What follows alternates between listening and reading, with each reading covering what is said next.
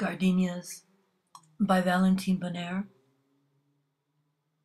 Your lips were like that once. They held all the temptation of sugar and swirl, fragrant, spinning out white pinwheels, words, and my eyes were closed then. So soft your lips were against my neck, so soft and melting like my heart in the sweetness, in the dark. I miss it. You, moving at the back of my neck, sudden warmth. My grandmother's dresser, her valises, passports, fleur de rocaille, Chanel No. 5. My mother, her surround of Shalimar like a veil. What does it mean to be a woman?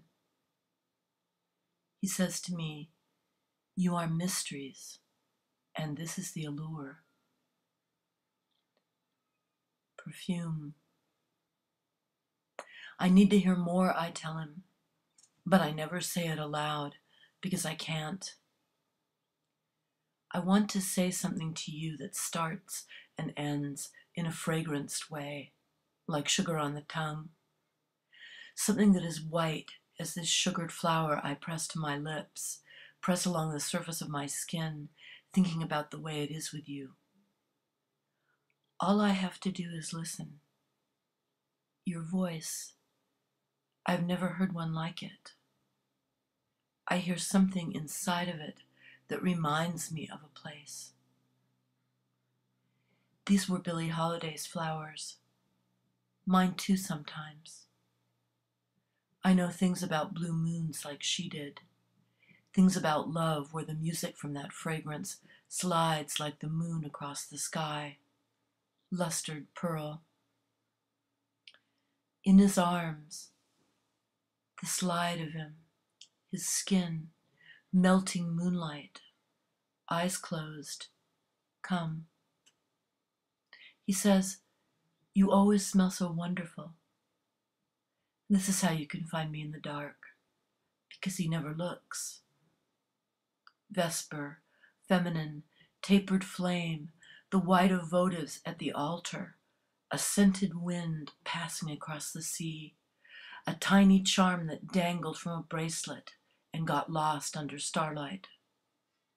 A breeze tripping through a white linen chemise that flows like water, handkerchief linen, translucent, transparent. But he never sees. To be seen is to be alive.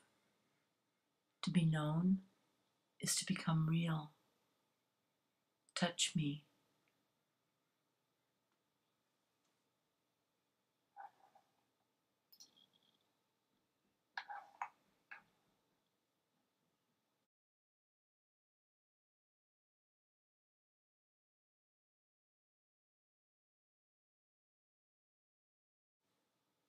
To read the rest of the short story Gardenias, look for my book of short stories. You were listening to Gardenias by Valentine Bonnaire. You can find the book at Kindle, Amazon.com.